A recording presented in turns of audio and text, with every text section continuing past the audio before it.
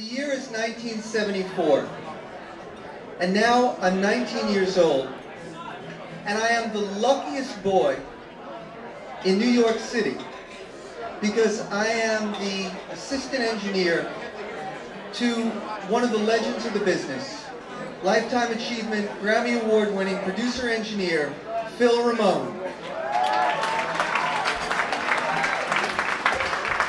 Now, unfortunately, Phil passed away a couple of years ago, and so he can't be here tonight, but this would really have been Phil's event. He was the R of A&R. And like Lou Marini said before, we have lost so many incredible musicians and singers over the last several years. So let's just have a moment of silence to honor the incredible folks that we have lost over the last several years.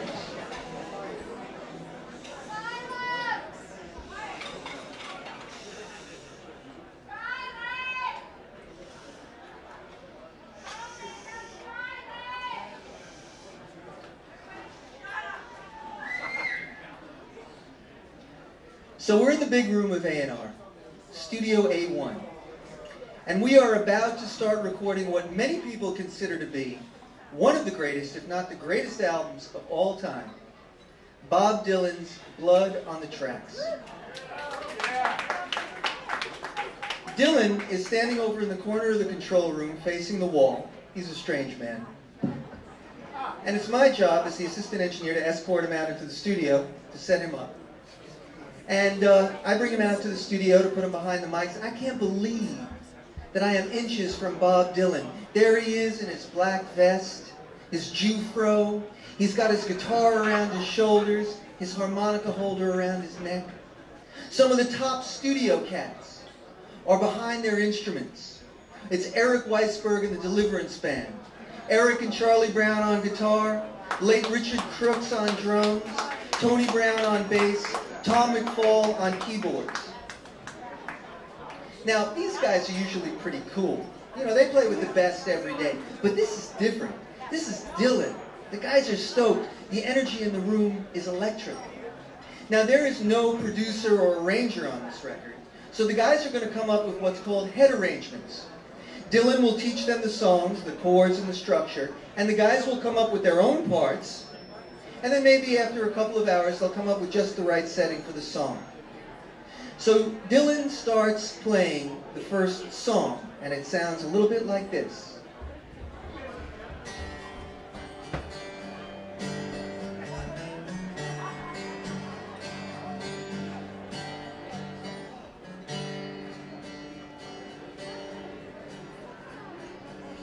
If you see her, say hello.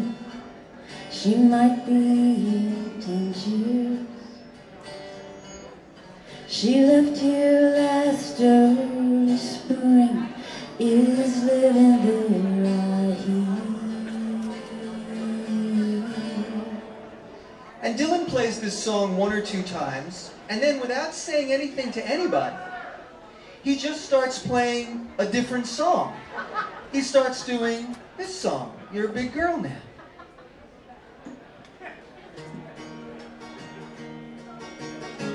Our conversation was short and sweet. It nearly swept me off my feet, and I'm begging the wind.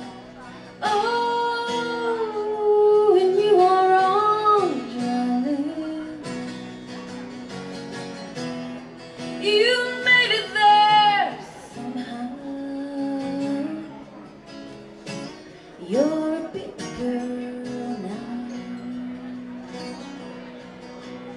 Now the cats don't expect this. They make mistakes. They play the wrong chords. And as soon as they do, Dylan swats them away like he's getting rid of an annoying gnat. He plays this song once or twice, and then again, without saying anything to the musicians, he just starts playing a third song that sounds something like this. They sat together in the park as the evening sky grew dark. She looked at him and he felt a spark jingle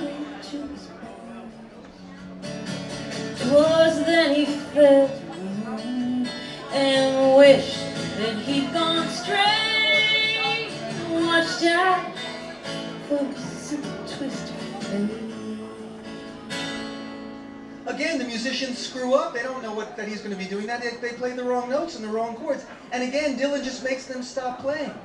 Before you know it, all the musicians are sitting silently behind their instruments.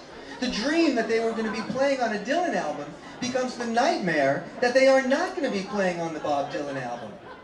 The air goes out of the room like air, the energy goes out of the room like air from a balloon.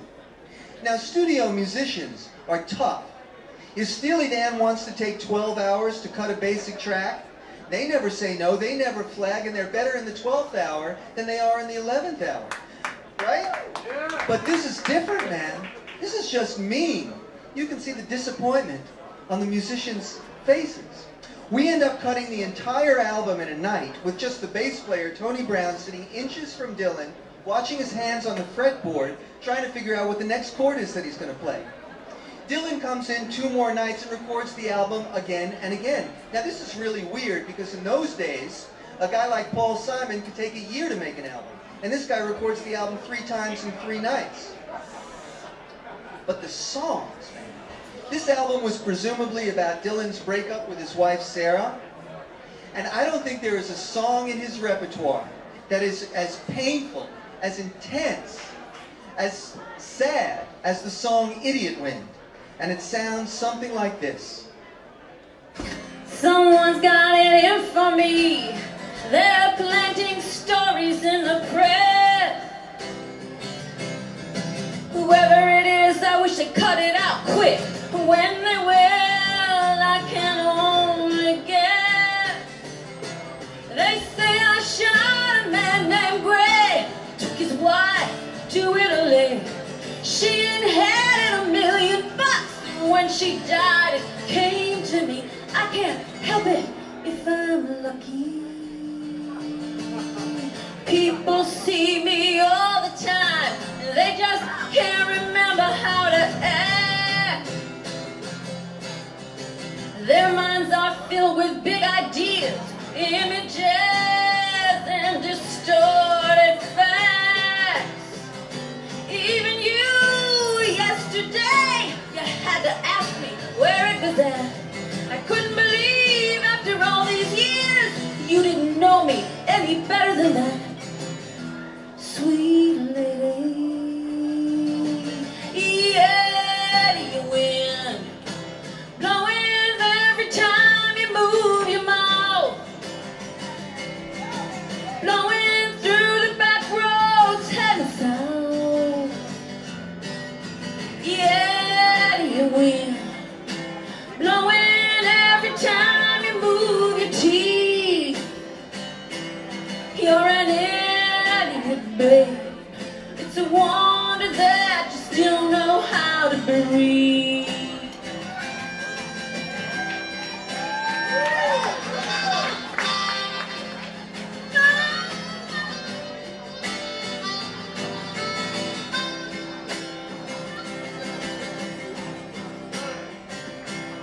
I ran into the fortune teller who said, beware of the lightning that might strike. I haven't known peace and quiet for so long, I can't remember what it's like. There's a stone soldier on the cross, smoke pouring out of a boxcar door.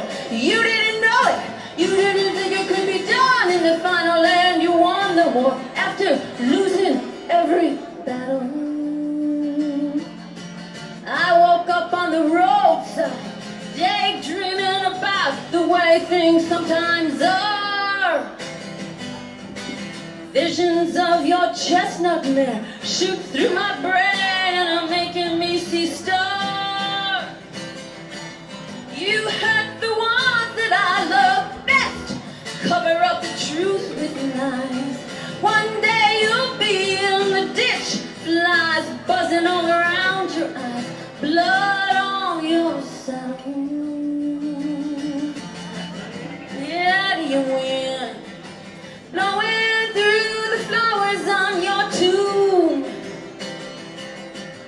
Blowing through the curtains of your room. Yeah, you win. Blowing every time you move